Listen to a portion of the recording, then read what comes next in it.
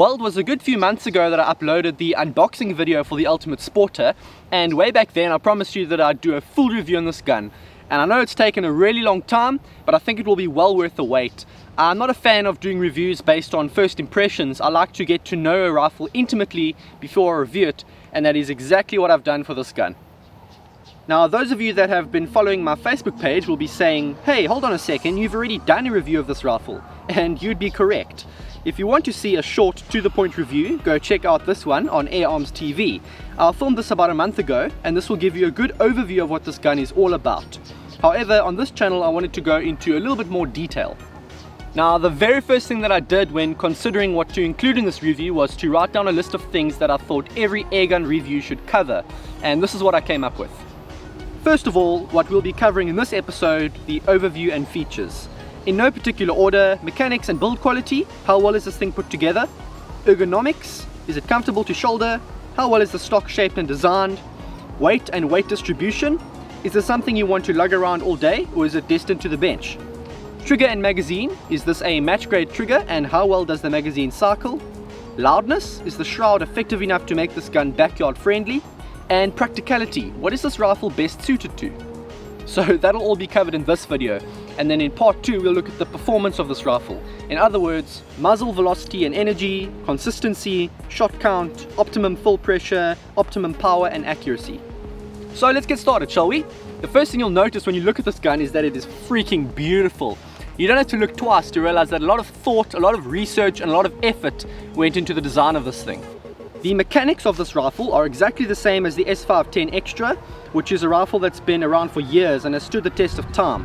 Features include a fully shrouded barrel, an air cylinder, a fully adjustable 2-stage trigger, manual safety, side lever cocking, adjustable power, and a 10-shot magazine.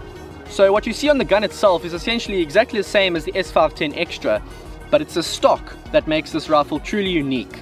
It's not just beautiful, but it does a particular job, and it does it very, very well. The stock is made by Manelli in Italy. It's the same company that makes stocks for Daystate and BSA, so there's no question about quality. And there's actually a lot to talk about when it comes to the features that the stock has to offer. And that brings us to our next point, ergonomics. This is where the Ultimate Sporter outclasses a lot of other airguns. The almost infinite adjustability of the stock means that this gun is going to be very comfortable to shoulder no matter what shape you are. For a start, the fore end of the stock is easy to hold onto. The stippling is exactly where it needs to be, and the various curves and indentations mold very well to your hand. The cheek piece is not only adjustable for height, but also has a rail for forward, backward and side to side adjustment, and a ball and socket joint which allows you to tilt or rotate the cheek piece. If that's not enough, the butt pad can be moved up and down, sideways and even backwards with the use of spacers. In a nutshell, what this rifle has to offer is a target platform on a hunting rifle. The obvious downside is that this rifle is quite heavy and quite chunky, and that's obviously something I don't like. If you want a more simple setup, the S510 in beech or walnut will give you a much more traditional feel and at a cheaper price.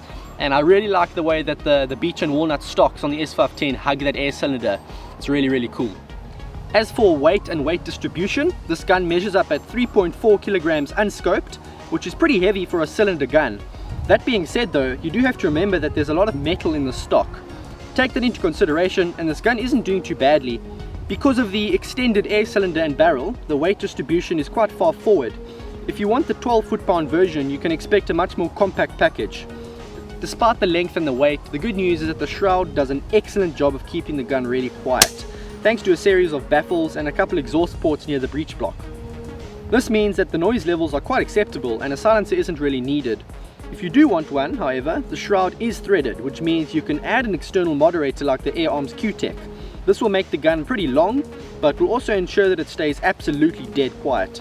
I have yet to hear an air rifle as quiet as the Ultimate Sporter and Q-Tech combination. With the silencer fitted, this rifle becomes the perfect tool for picking off pests at long range. I would know that from experience. I would like to add that while the weight of this gun can be a bit of a bummer, it's actually really, really good for accuracy. Have you ever wondered why in all the different disciplines of competition shooting, they don't have a minimum weight, but they have a maximum weight? That's because the heavier a gun is, the less likely it is to move around when you're trying to aim. That makes this a really good gun for target shooting and a really good gun for bench rest shooting. If you don't like a heavy gun, you can always get something like the Air Arms TDR. This is a gun I'll be doing a review of soon. This is basically the same gun as the Ultimate Sporter, but in a much smaller, much more compact tactical package, and it's really light. So I would not use this gun for target shooting, for example, but it's really nice to carry around in the field. That's what's nice about these guns, is that they're designed for specific purposes. This gun, the Ultimate Sporter, is a pretty good all-round gun because it gives you that adjustability, which means that you can use it when you're shooting off a bench and it's extremely accurate, and then you can take it out in the field, fit a sling and bipod, and you can use it for whatever you want to. You can adjust the power down, you can turn the power up. It's an all-purpose rifle. The stock is fitted with front and rear swivel studs and an accessory rail, which means you can easily fit a bipod and take super steady shots at long range.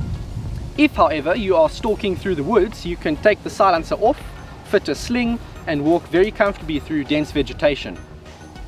So let's take a look at the mechanics of the rifle, shall we? Starting with the magazine. This has to be one of the simplest, most reliable magazine systems out there, in my opinion. It's basically an aluminium drum in a plastic casing with 10 pellet slots. You drop the pellets in one by one, and the magazine is cycled mechanically when you pull the side lever back. This system has never failed me.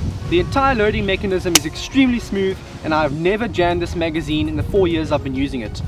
No, it's not as high-tech as some of the other magazine systems out there, but as with most components of this rifle, it's withstood the test of time, and I don't think there are many people out there that would be able to fault this magazine system. This rifle does have adjustable power that can be locked into place, but I'm going to rather cover that in part 2 when I talk about consistency, optimum velocity, etc, etc, because the power setting obviously has a direct result on all of these things. Next, let's take a look at the trigger. It's highly adjustable, you can basically set it to wherever you want it, and it's incredibly smooth. Undoubtedly one of the best triggers out there, but it's also one of the ugliest thanks to that visible spring at the back. The manual safety is also located in the trigger. A lot of people don't like the safety. I actually think it's very practical and effective. I've never had any issues such as firing the gun instead of engaging the trigger, and neither should you if you're used to it. But I can certainly understand why people would criticize the location of the safety switch. Filling this rifle is absolutely effortless if you have an air tank. I have heard a number of people saying that they don't like the quick fill fitting that this gun uses, and one review I saw actually went as far as saying that it's not a quick fill system at all. Now, I understand that it would be nice if all PCP airguns used a standardized fill system, but to be completely honest with you, I actually way prefer this fitting to the standard Foster fitting. That is the fitting that most people would call the standard one. Why? Well, because I've had a number of Foster fittings jam up. The one that came with my Daystate Wolverine, for example, was really not made very well, and that's a problem you'll never have with the air arms adapter because there are no moving parts whatsoever. In fact, if I could change out all the full adapters on all of my rifles to this one, I would do that. But remember, this is just my personal preference, and you may have a very different opinion. In wrapping up a rather detailed and rather long part 1, let's talk about practicality. Now, just looking at this gun and all its potential for fine-tuning, it's very clear that this would make an excellent target gun. You'll be able to see just how accurate this gun really is in part 2. I think it would be a real shame if this gun was confined to the bench. This is a hunting rifle through and through, and if you can take full advantage of all the options that this stock gives you, you have a keeper, I can tell you that. If you're looking for an all-purpose gun, you don't get much better than this. Staying on the topic of practicality, I really like the fact that this gun is very easy to maintain. Now, I know that some people would say that it's better to just send your rifle into a service center every now and again rather than trying to do it yourself, and I agree, but you've got to remember that not everyone has access to an air arms technician that knows what he's doing. Living in South Africa, this can be a real problem for me. The closest PCP airgun service center is over 1,000 kilometers away, so I service my rifle myself, and thanks to the way it's designed, this is incredibly easy. The same can't be said about a lot of other brands of airguns which aren't made to be easily taken apart. Now, there aren't many negative things I can say about this rifle, but there are a few things I would change. For one, the shroud is pretty much glued on. It's very difficult to take off without damaging something. This makes it very difficult to clean the barrel or to access the internals. I do wish that the shroud could be easily removed like it is on most other shrouded rifles. Lastly, again from a maintenance point of view, I don't like the bluing on the air cylinder. It not only makes fingerprints stand out, but it's a nightmare trying to keep it from corroding. I live on the coast where the air is quite salty, and if I don't have a thin layer of oil on the cylinder at all times, I'm almost guaranteed to find spots of rust appearing after a few days. If you're really diligent in wiping down the air cylinder every time you use the gun, it won't be a problem, but it shouldn't have to be that way. If you spend this much money on a gun, you want to know that it can withstand the elements. And that's all for part 1. I won't overload you with too much information. Let this one soak in a bit, and then when you're ready, check out the next one. In part 2 we'll look at just how well this rifle performs. Are all these features just a gimmick, or does this rifle really live up to the hype? It will be quite a long, in-depth video, but I think you're going to be pleasantly surprised by the results. Thanks for watching, and I'll see you on the next one.